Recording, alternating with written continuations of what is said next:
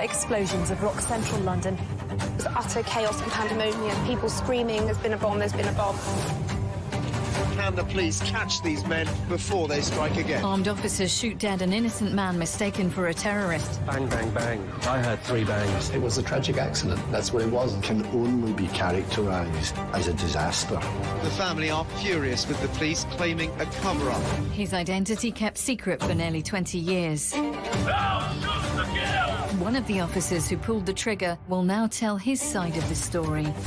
Shoot to Kill, Terror on the Tube on Channel 4, Sunday the 10th of November.